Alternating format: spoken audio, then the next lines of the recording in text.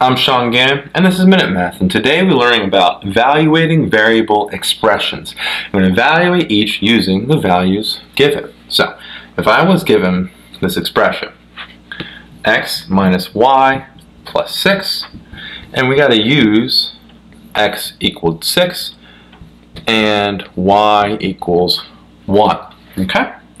Well, first thing here, we need to substitute 6 and for x and 1 for y. So let's do that. 6 here for x, parentheses to show I substituted it in, y is 1, and then we have plus 6.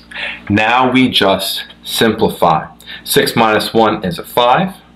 That's a weird looking 5, but it's there. And then bring down the 6.